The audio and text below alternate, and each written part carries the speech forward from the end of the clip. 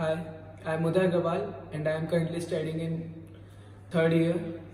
I have also interned at Georgia Institute of Technology. I like to build things and help people. I like to solve current problems rather than solving problems that are not relevant for the market. And about 42% of startups fail because they doesn't know the right market need, and about 23% of startup fail because they doesn't have a right team. So right team means like the co-founders are not having a same vision.